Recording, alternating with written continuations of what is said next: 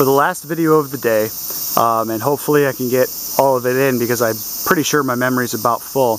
We're in a place called Yanaizu, and Yanaizu is famous for the temple, which I am standing on the temple grounds at the moment, looking down over the bridges there. It's famous for the temple and for the festival that happens on the 7th, on January 7th of every year, called the Hadaka Matsuri, or for those of us who have been here before, we call it the Naked Man.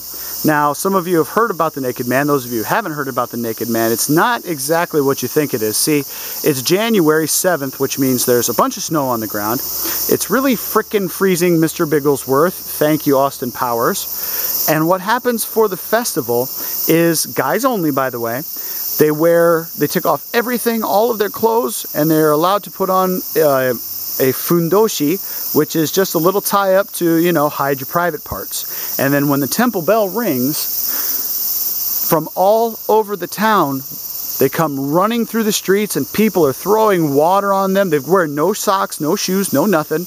People throw water on them, and they all come racing toward the temple. When they come racing toward the temple, as you can see, they have to come up the stairs, no matter if they come from this direction or from other directions. And of course, you know, like I said, it's the middle of January, so the stairs are slippery, people are still throwing water, etc. all over the place, and they have to run up to the top here to get to the temple proper. And once they get to the temple proper, nice temple by the way, they have to get inside. Still running up here. Now, for the festival, then, once they get in here and everybody has to get cramped up in here, then the idea is to climb up that rope right there and get to the top, into the rafters of the temple proper.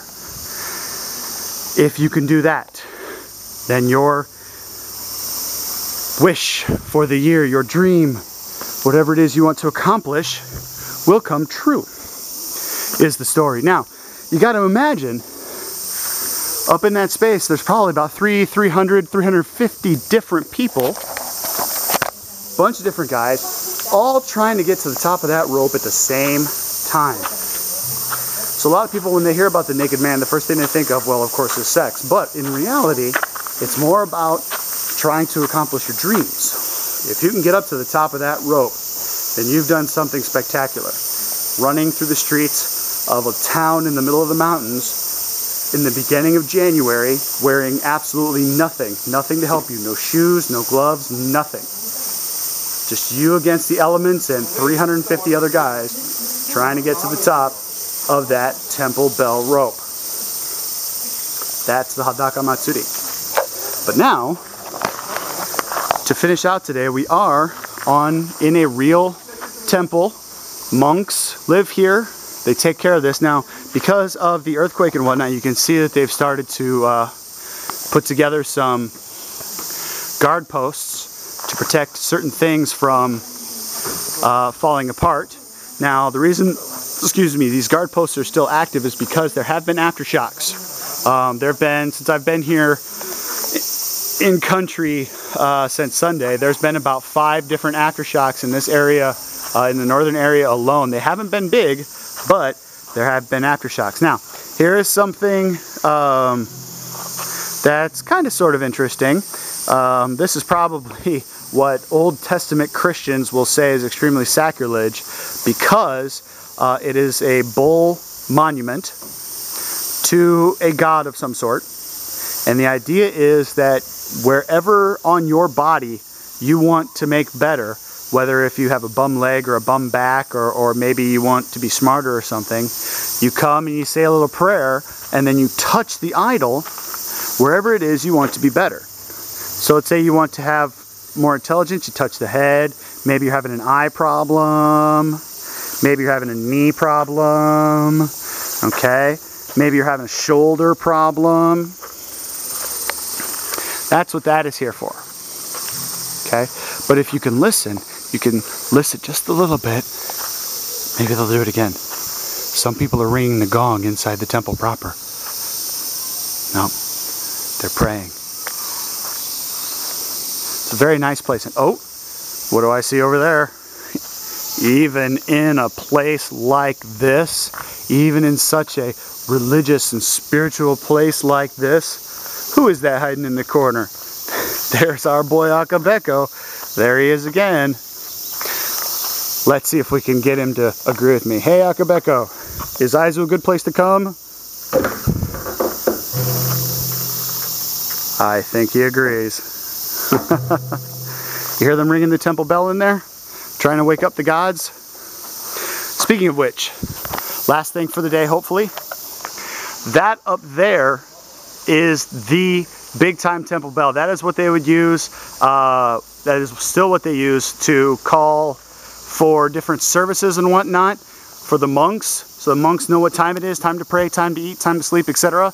That is also where they ring the bell every New Year's. They ring each bell 108 times.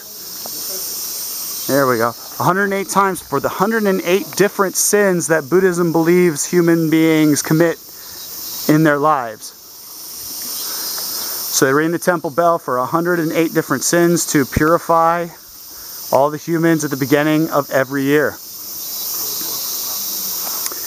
One more place to go here, because you know it's a temple, so there's lots of stairs and lots of buildings for different reasons. If you really want to see all that stuff, you're going to have to come on your own, because I'm not going to show it to you for free. There's our purifying water that we have to use to purify ourselves before we go into the temple proper. But I'm not going into the temple proper. I'm going to take you over here to the edge. The smell of incense is wonderful in a temple, and I'm going to show you this picture from back here. I'm going to show you this view from over here. Look at this. Talk about your views. Oh my holy Lord.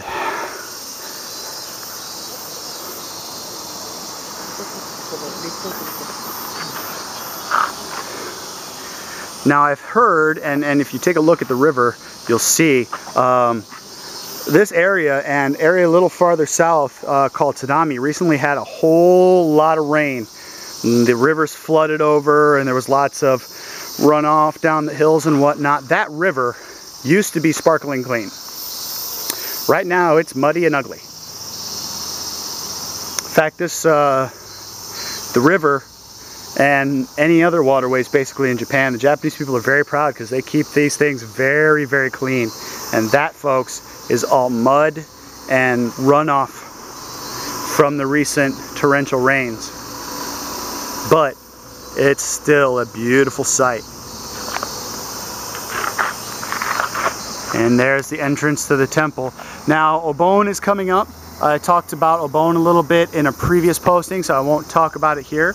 But Obon is the only time you will see the different colored, what do I want to call them? Just kind of,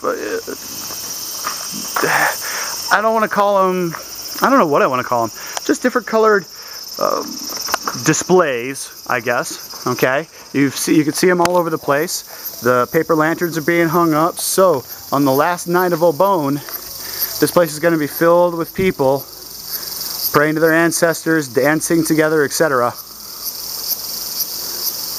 And that will happen next week. Too bad I won't be here, because that would be something cool to see. Alright, I am coming to the end of my battery and to the end of my memory. So, that was my Thursday. This evening I'm going to go back to Aikido. Tomorrow we are going to pay a little visit to, not all the way out to the coast, but we're going to come close to see some of the damage that happened because of the tsunami and the earthquake. So we won't be there long, because heaven knows the US government would be a little bit upset if I was inside the radiation zone for too long. So we won't be there long, but we're going to go, we're going to look, we're going to take a few videos, we're going to get out, we're going to come back, and then that'll be the end of my Friday. So, have a good one.